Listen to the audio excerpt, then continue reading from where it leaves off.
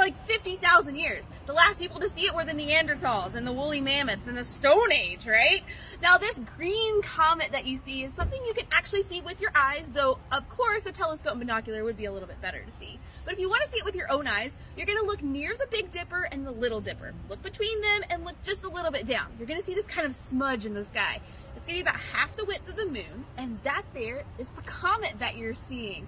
So you're like, when can I see this? Well, it's going to be closest to the Earth Wednesday night into Thursday morning, and the best time to see it is way before sunrise on Thursday morning. So yeah, you're going to have to get up early, have that coffee with you as well.